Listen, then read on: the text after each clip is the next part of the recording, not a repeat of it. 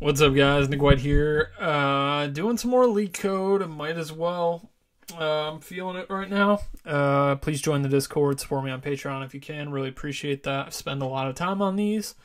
And yeah, let's get into it. Max increase to keep city skyline. Medium level difficulty. Some dislikes. We'll give it a like. You're given a two-dimensional array or grid. So right here, 2D array. Each value of grid I of j represents the height of a building located there. Okay, so we have a grid and we have a bunch of buildings. Each individual index is a building. So these are all buildings. The 3, the 0, the 8, the 4, all of that. Okay. We are allowed to increase the height of any number of buildings by any amount, and the amounts can be different for each building. So we can increase the height of any of these buildings. Like the 3 we can change to 4, or we could change it to 5, or we could change it to 15 or whatever. We could change 0 to 5, we could change 6 to 9, we can do whatever we want. And you know, when we make a change, if we change this by 3, if we increase this by 3, it doesn't mean we have to increase all of them by 3. We could change each of them individually with different amounts, but we're only increasing. Okay. And these are all the heights of the buildings, by the way. So this building has a height of 3, this one, and it says height 0 is considered a building as well, even though a height of 0 usually means nothing. So it would be like a building that goes from underground to like floor level, I guess. But, you know, no, it's a height 0, I guess. Basically just a building with height 0. Okay. So what's the objective? We have these buildings. We're allowed to increase the heights of any of them. So what is the objective? Okay. At the end, it looks like the skyline viewed from all 4 directions, bottom left, top right, must be the same as the original grid. Okay, so we can increase the buildings as much as we want, but the skyline has to be the same as the original grid, and I'll get into what that means in a second. A city skyline is the outer contour of the rectangles formed by the building when viewed from a distance. What is the maximum total sum of the height of the buildings that can be increased? Okay, so this might seem confusing. What is a skyline? We're looking at a 2D array. This is, you know, there's buildings.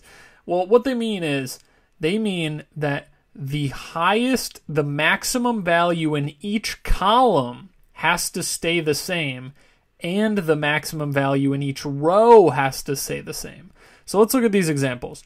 The first row, what is the maximum row value? The maximum row value is 8. Well, in the output array, the maximum row value is also 8. The second row is 7.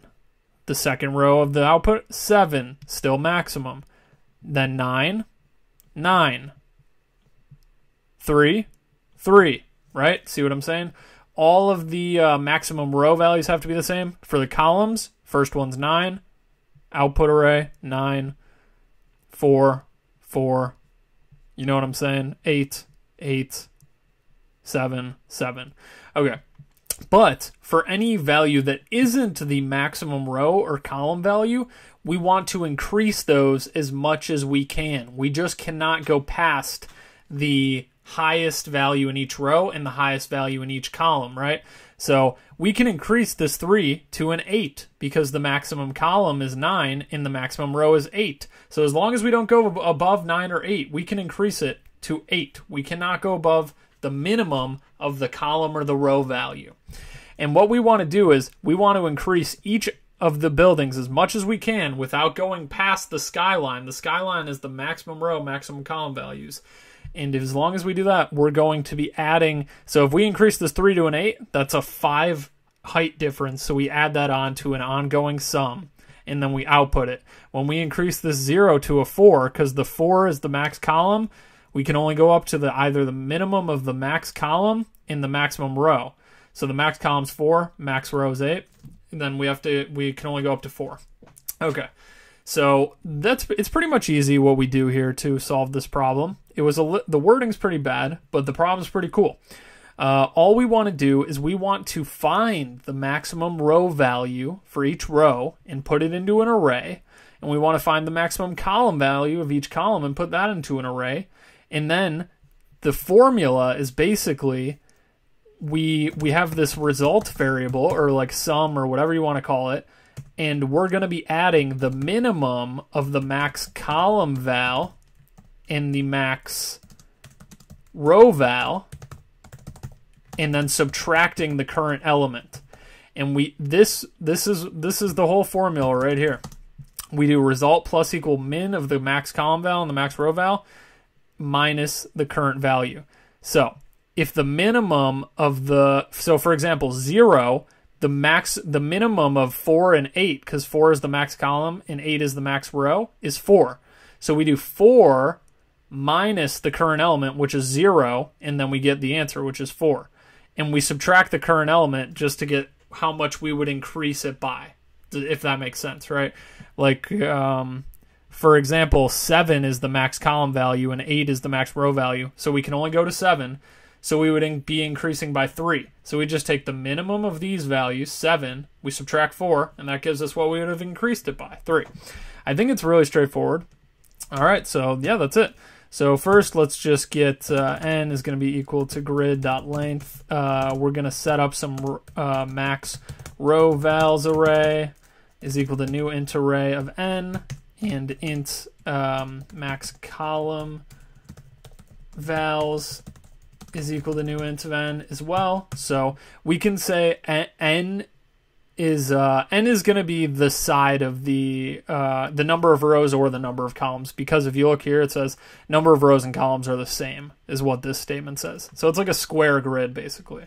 So that's why we can do this, because there's going to be the same number of columns and rows. So you just get the number of rows is n, and then you just say, okay, we're gonna this array max row vals is going to store the maximum value in each row.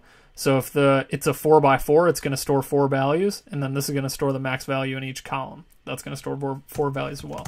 How do we get these values? Well, we just loop through the array, rows by column loop here, which kind of stinks, but it's no big deal. You could really just do less than n, since you could use n for everything, honestly.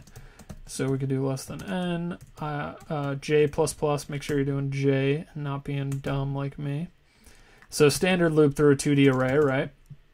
And we're going to need to do these twice, so let me just put that there.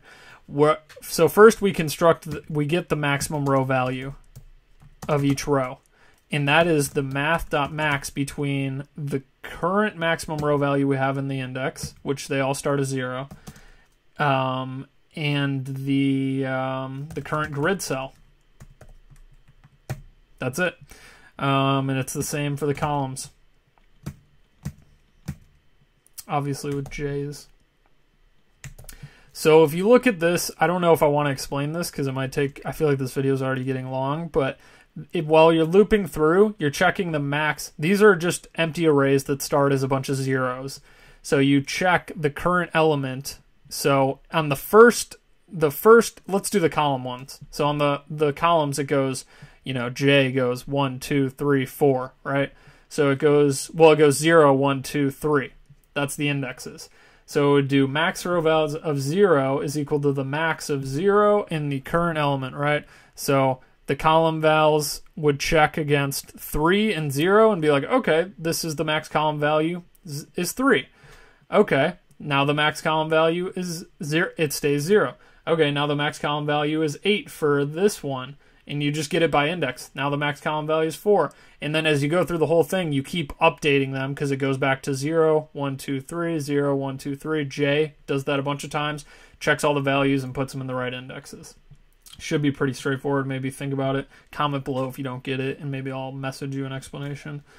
And now once you have all these, you have all the max row vals and the max column values. So we just use the formula from earlier. We do result plus equals the minimum of those values, the minimum of the current max row vals of I, and max column vals of j, minus grid of I of j.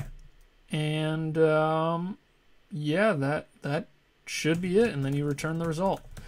I feel like I messed up. I just have a bad feeling, but I also nope, there we go. Perfect. Okay.